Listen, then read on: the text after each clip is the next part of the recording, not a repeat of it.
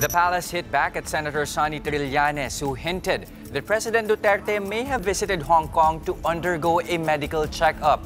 Presidential spokesman Sal Panelo again reiterated that Duterte went to Hong Kong to celebrate the birthday of his partner Hanilet Avancenia.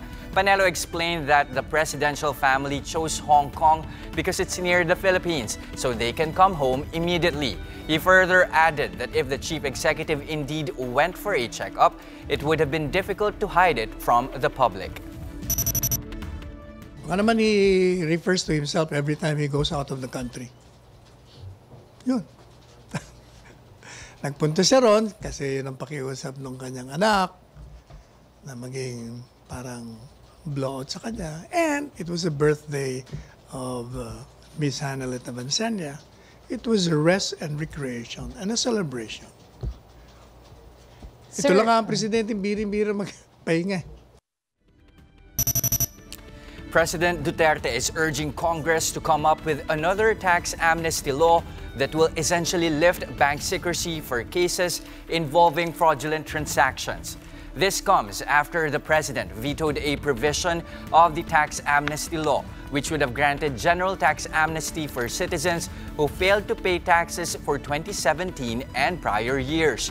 In his words, the president says this provision was, quote, over-generous and unregulated and may create an environment ripe for future tax evasion. Sinama niya yon kasi nga, because of the confidentiality, hindi mo malalaman kung totoo o hindi. Pero kung ililipo nga naman yon, hindi ka na makapagsinungaling kasi madaling tingnan yung deposits mo sa bangko. And the Tourism Department launches a refreshed version of the It's More Fun in the Philippines campaign, this time centered at sustainable tourism.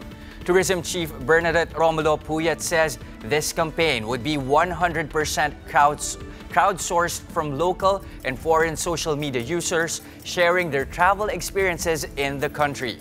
The DOT also launched a new custom-made and Pinoy-inspired tourism font called Bara Bara. The department will donate $10 to the Worldwide Fund for Nature for every photo or video that will be contributed to the campaign.